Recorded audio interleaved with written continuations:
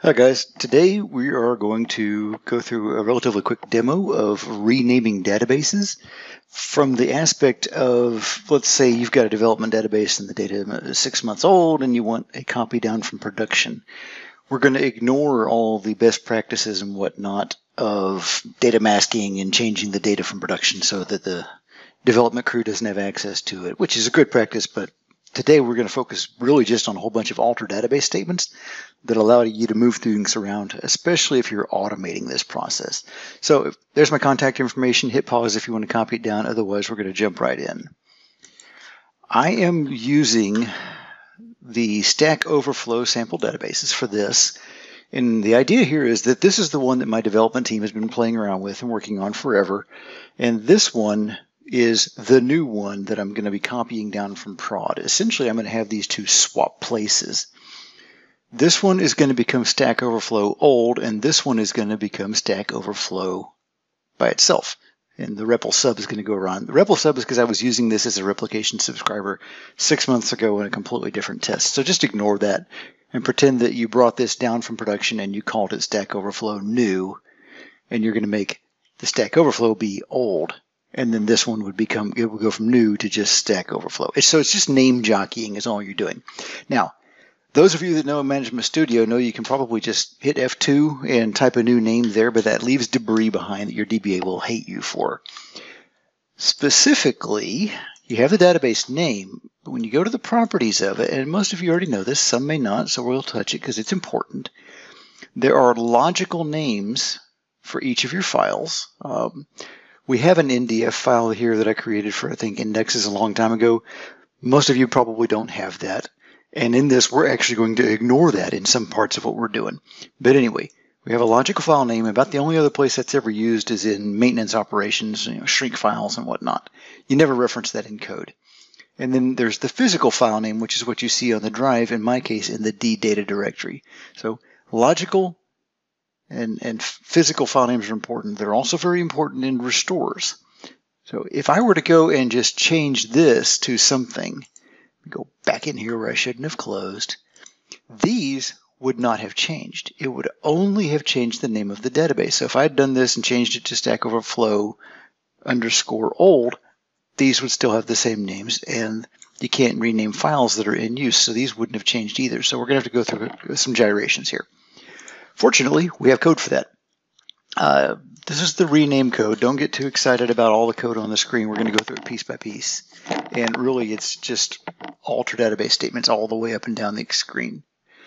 So first thing we're going to do, and we are going to do it in steps, we're going to change the current Stack Overflow database, and we're going to kick everybody out. I love the kick everybody out and watch them cry command here. Theoretically, you're doing this overnight or whatnot. Nobody's using it, but they might be. Anyway, this boots them out so you can do the things you need to do. We're going to alter the database Stack Overflow and just call it old. And all that's going to do is literally change the name. Go refresh this because it doesn't auto-refresh. And I did set it to single user right there. So while I probably can't do this here, I bet it errors out on me. Yeah, that's a second user, and now it's going to take some time to do what it's got to do. Okay, so, excuse me. So we've got the database name changed, but under the hood, and I should have opened this up beforehand, my apologies, we've changed it to Stack Overflow old, but we're still using Stack Overflow MDF, Stack Overflow log LDF, and where's the third one? There's the NDF. Those are the three that make up this database. We already saw that when I was showing you the files and the database properties. Let's minimize that because I'm going to need it again. All right, so the next thing we'll do is we're going to do the logical files, and then we're going to do the physical files after that. So logical here, physical here. All we're doing, and it's important to pay attention to this, always use your use statements. I changed it to old, so I'm using use old again. And I'm probably going to quit saying Stack Overflow so much. But I'm just going to alter the database, that one, the old one, and modify the logical file name this, and I'm going to change the logical file name, which is new name for the logical name, to this. Simple. Change the first file to old, change that NDF file to old, change the log file to old. And that's a little kludgy there, but my code works. And then I'm going to set it back to multi-user. So I run that, hopefully with no errors. Yay. It is multi-user now, so if I refresh this, I can go look at the old database. I can go to Properties, go to Files, make it big because this is not big enough to see anything. My logical file names have old, and that's what I wanted. My physical files have not changed. I didn't tell them to, so that makes perfect sense. Keep canceling this out. So to change the physical files, you cannot do that while SQL Server has a lock on the file because the database is online. So first thing we have to do is set it offline. And let me put in my make the users cry because I forgot to put that there. So this is going to kick everybody out, and then we're going to call XP command shell. If you want to use a batch file for this, fine. Whatever works for you. We'll call command shell. We'll change to my D drive. We'll change to the data folder. And then we'll do this rename command of the file. We're going to take the Stack Overflow MDF and change it to Stack Overflow old MDF. And then we're going to do that for all 3 files in this case. Again, you can ignore, for your intents and purposes, if you've only got 2 files, just ignore anything you see with this MDF. So I'll run that one, set it offline, run this one, and I'm going to bring this back up so you can see it. Stack Overflow MDF to old. That's this file right here. I'm going to click off of it just so I'm not touching it. And this is going to pop that window out of the way while I run it. It worked. Bring it up. Refresh it. And where did it go? Right there. So my 40 gig file has now got old at the end. So let's do the other 2 while we're at it. And an even better way to sort this is by date modified. You'll see old, old, old. Those were not there before. Those are my 3 big, huge files. Notice that it's just renaming stuff. That's just labels. No data has been copied here because that would take forever. That's a 120 gig database with all these files in it, give or take. All right. So now that we've done that, we've got to tell the master database that these files, or this label, is now using this physical file with old in it. So we'll do that 3 times, 1 for each file. Master says, sure, works for me, bro. We'll set it online. That won't work if you messed any of this up. If you butchered the file names, then this is not going to come back online and people are going to start yelling at you potentially. So Stack Overflow old now has old in the logical, old in the name up here at the top, and old in the physical file names.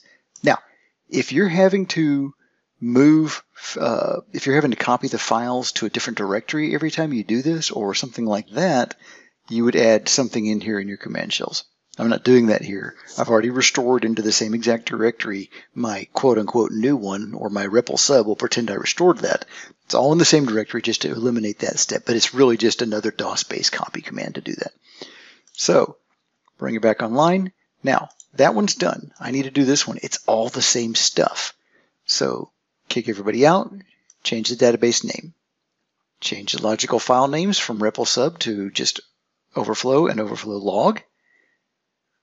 Flip the names because this particular one, the NDF is commented out because this one only has 2 files. That doesn't matter other than that's how my system wound up doing stuff. So change those names, tell master what those names are, bring it back online. I'm going to run that whole thing at once just for fun. So part 2 is the database that you're bringing down from production in this scenario. Now let's see if it worked. Refresh the database list. I have an old and I have a Stack Overflow. This should be tiny. This was an empty database. The REPL sub was only 16 megs. It's 2 empty files.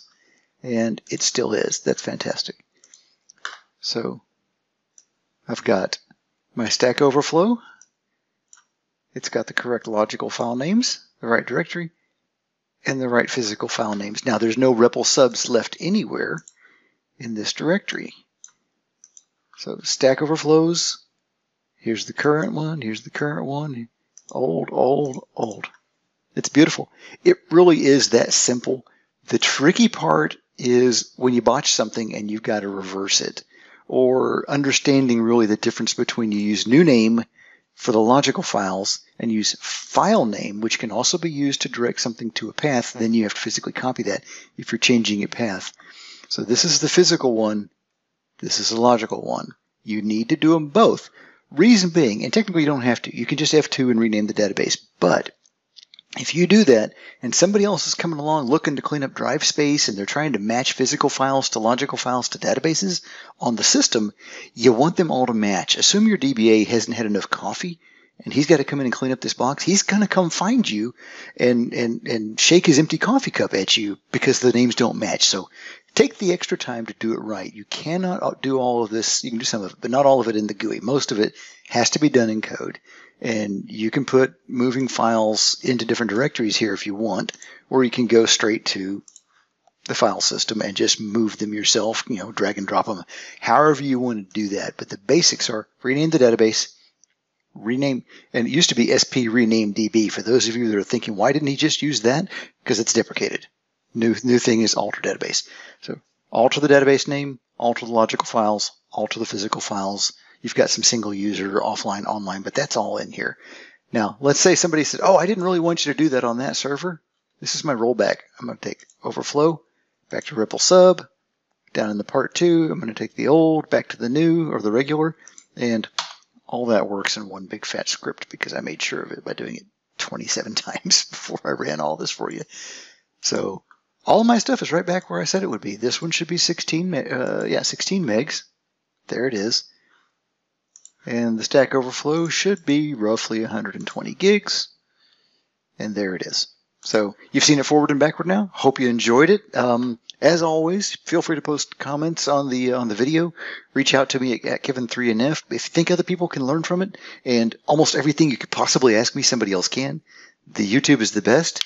If you have a more generic question about this process, go to Twitter, use the SQL help hashtag. That way you can have more people looking at it than just me. And a lot of those guys are a lot more experienced and smarter than me on this stuff too. So they may even have a more efficient way. One of the coolest things that I learned in doing this for you guys is that using the ampersand between commands eliminates the need for batch files. I'm very excited about that. So this is actually 3 different commands all glued together in one line. So that's all I've got.